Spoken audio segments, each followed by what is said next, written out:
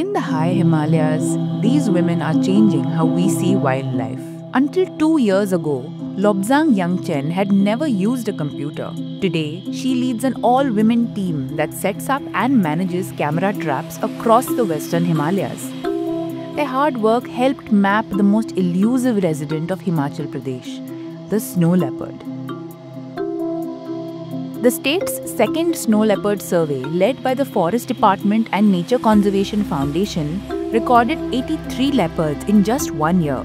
And that's not all. After processing over 8 lakh photographs, they also found the first ever images of the elusive Pallas cat in Himachal and confirmed the presence of the woolly flying squirrel in Lahore. What began as training in English and computer skills has evolved into highly skilled fieldwork, digital data handling, and community pride. Several forest officials have praised the work done by the women, their knowledge of the terrain, and the perseverance that led to crucial discoveries of Himalayan biodiversity. Such partnerships between the scientific and local communities foster coexistence between humans and wildlife in the high Himalayas.